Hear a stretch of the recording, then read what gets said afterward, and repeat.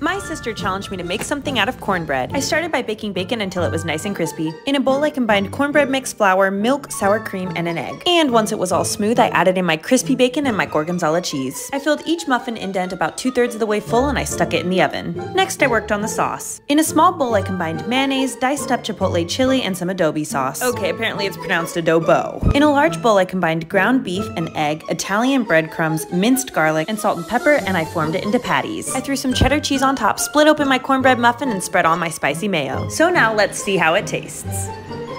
That's really good.